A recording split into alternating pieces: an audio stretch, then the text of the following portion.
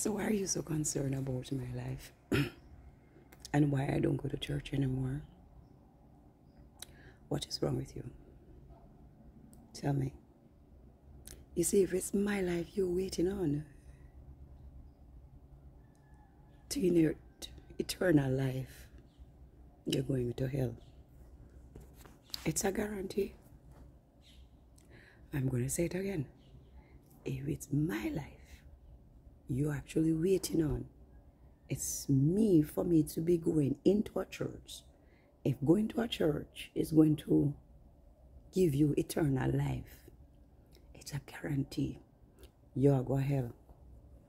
Please, you're gonna hell for real. Yeah, because this will never happen. You know, they misdiagnosed me at the hospital in 2017, December 9th. One of the doctors is an elder in the church, Dr. Courtney Cummins. Now, the same church that I used to attend, Dr. Cummins, we sat in the church for over 5 years. I was a member of that church for 10 years. Bishop Desmond Whitaker. And let me all tell you something. Not one person from that church has ever said to me, I heard about what happened, the misdiagnosis, that they actually misdiagnosed you at the hospital. I am so sorry to hear that. Here is $10. Here is $100. I understand that you can no longer work. So, here is $100.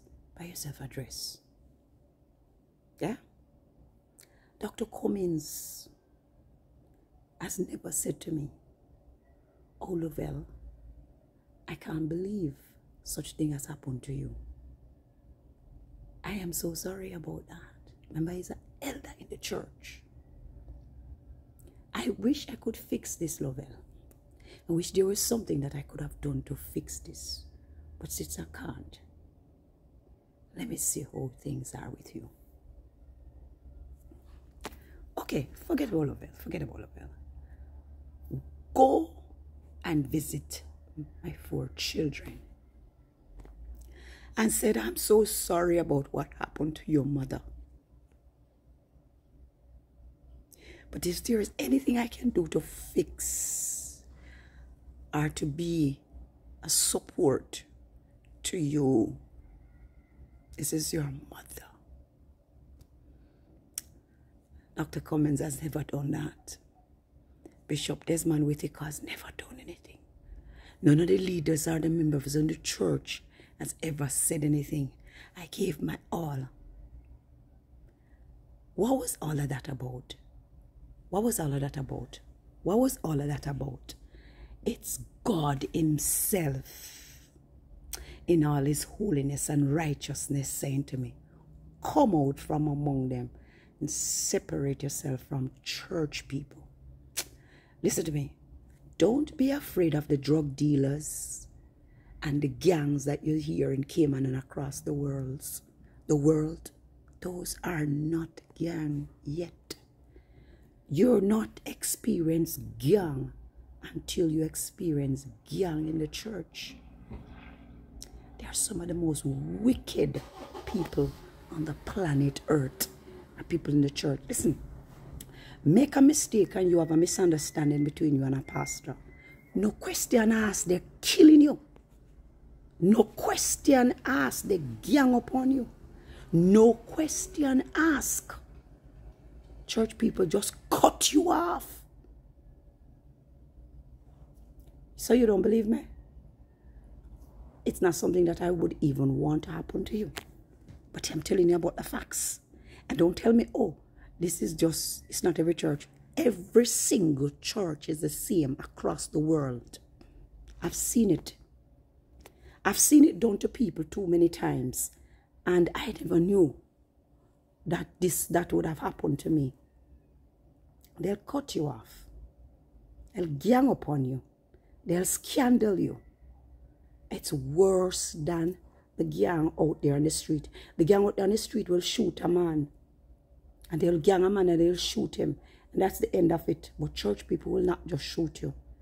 Church people will tear you down. They will set up roadblock on you and do everything to stop you from progressing. Church people are wicked people. Listen, they are anointed to be wicked. Listen, when you say you've watched the movie, The Life of Jesus, and you watch that movie, I'm sure you've watched that movie. Yeah? When you watch that movie and you see the pilot refusing and saying, washing his hand and whatever, and they say, who you want, Barabbas or Jesus? And they say no, Jesus. Hey, that's the church. That's the action of church people. If you slip, you slide, they say, send her out.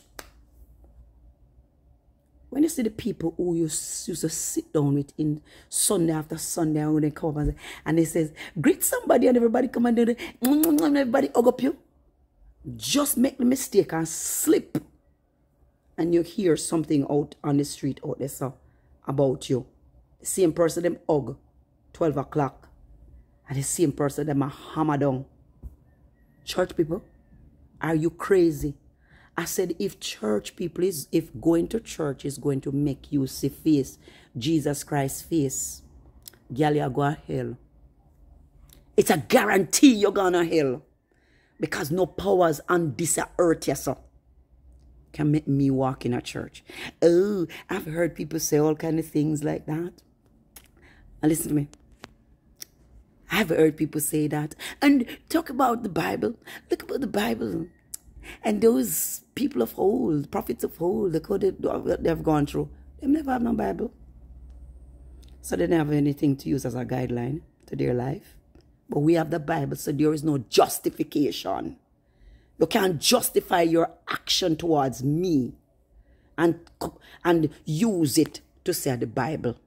Don't your ignorance and your hatred to compare to those people of God in the Bible. Don't compare yourself with those people of God in the Bible.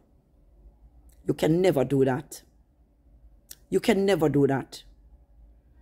So you don't try to use your ignorance on me and tell me about people. Oh, that's a scripture. No. No scripture in the Bible that tells you you must hate me. No scripture in the Bible that tells you say you must resent me.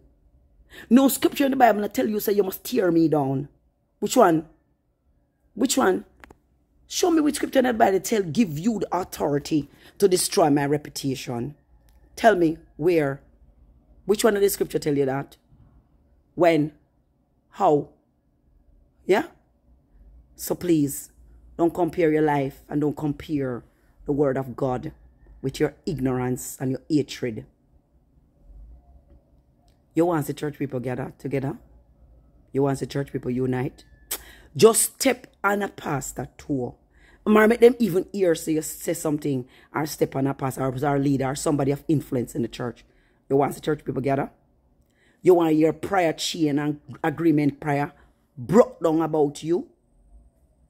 Yes, that is the only way church people gather and unite. They will unite to destroy the very ground that you walk on. So that's the reason why I don't pray nice, cushy prayer.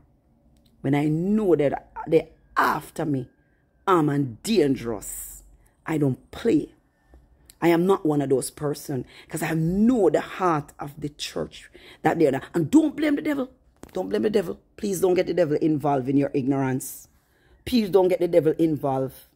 Because the word of God says, submit to God. Resist the devil. And he will flee from you. So you know, come tell me nothing. So the devil make the church act so.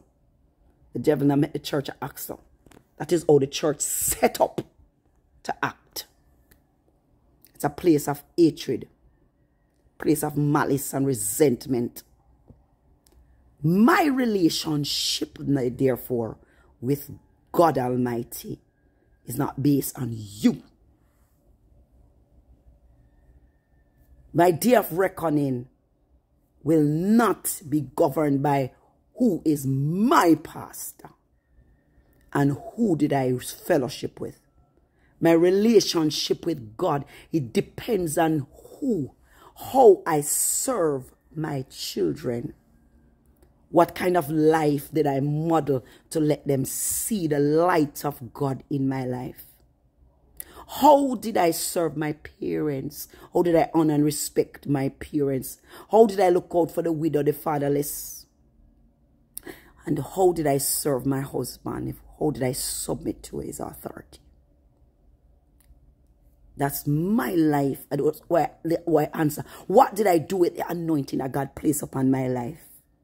It's not for you, church people. It's not for you. There are some born-again people that is in this world that never set foot in a church. And I can tell you that from my perfect example. My father has never set foot in a church. Yeah? But let me tell you something. He raised the community. And every man look up to him as a man of integrity. Nobody in my family don't have all these kind of make going on in them life and people tearing them down. It's only me who find myself amongst the Eden. Church, wicked people. Wicked. That's churches where people go and hide them nastiness. Churches where people go and hide them wickedness. Their dirty hands and their dirty heart, that's where they go and cover it up. Church. Yeah? So don't get me mixed up in that. I had to go there and see it for myself and learn from myself. And the experience was bitter. I had to learn. So this is my testimony. The testimony when I wait pan. For hear me say, oh, so if a pastor could always call and says, oh, you know, Lovell, she came to this church, you know, and we all pray fire down on her, and now see the government do whatever. You will never live to see that. You will die. You will die a miserable death for you to see me walk in a church and a pastor put on pan Lovell. Never in this life cannot put hands on me. Dying, living, no matter what place I find myself. Never.